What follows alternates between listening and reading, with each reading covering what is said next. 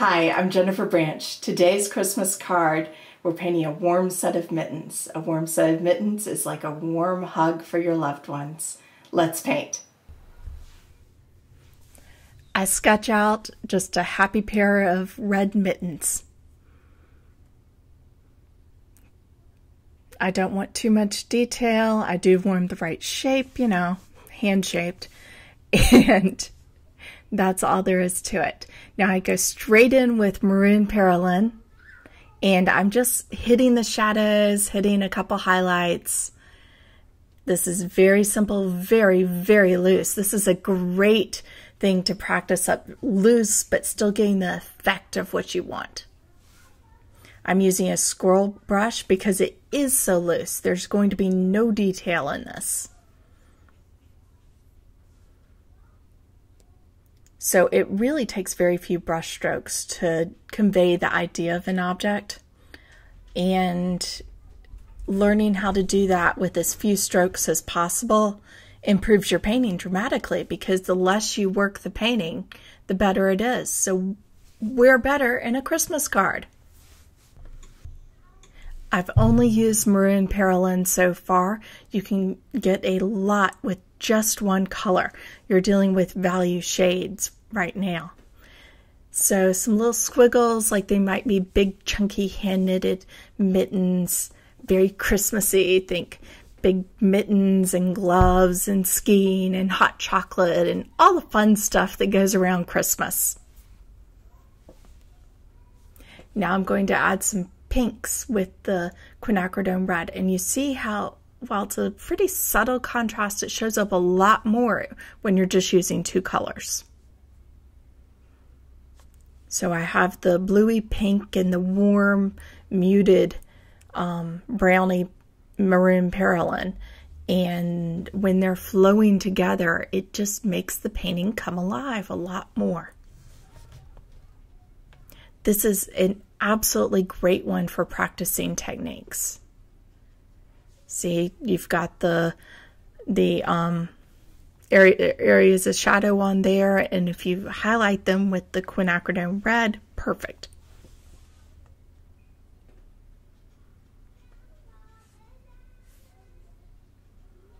Now some nice deep darks. We're still at 3 colors.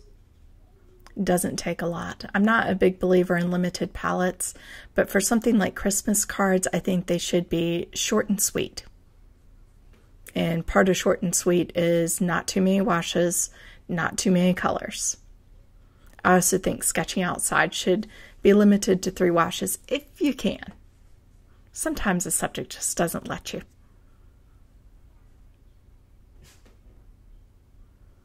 So emphasizing those darks. And now that looks like it's getting away from the red, but I promise you, when it dries, with a little bit more squiggles in there, it's going to be bright red mittens. You have to know what paint's going to look like when it's dry. And I'm telling you, these are perfect for practicing. Now a little bit of looseness added with splatter paint. Have some fun, let your brush move around. A little bit of green because, you know, red and green, Christmas.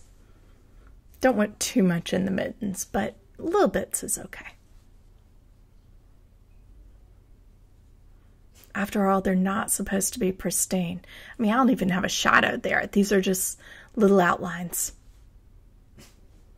But it doesn't take a shadow to make it look like some mittens fallen. Okay, now this is it dry, and you see how much redder the deep shadows look. Now I'm just playing with the dip pen.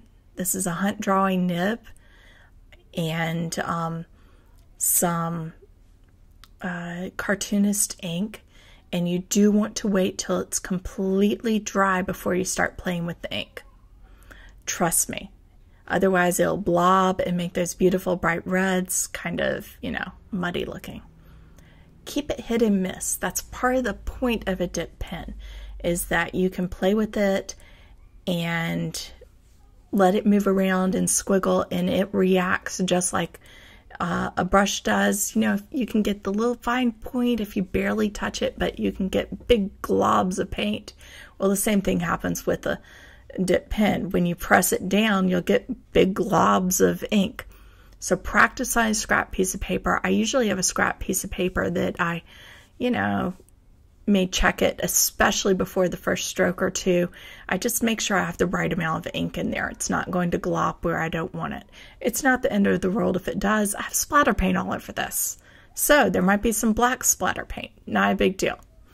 But I'm just going around and I'm loosely defining some of these edges and adding some fun little squiggles. It's a great opportunity to practice your drawing and, you know, just saying the most with the minimum of strokes. So I have the little hand knit squiggles, just redefined in ink instead of just paint. But that's why the drawing nibs and the dip pens are so wonderful for people that are used to paintbrushes. Because, I mean, I even sketch my signature half the time. I go back and forth and my husband just laughs. But this way you can kind of go around and you can get the change in the broadness of the stroke and how bold the stroke is, and it flows with you much better than a regular pen. You know, it's just fun to play with. So not too much. I mean, you don't even have to do this stuff. They looked great before this, but it's fun. And Christmas is all about just playing around with stuff. I always make sure a lot of my presents are handmade, and handmade cards, great. So here's a cheerful pair of winter mittens. Bring out the hot chocolate. For all the materials, then please visit my website, paintingwatercolor.com. If you like this, please subscribe. We have 12 days of Christmas cards. Happy painting. May joy be in your home this holiday season.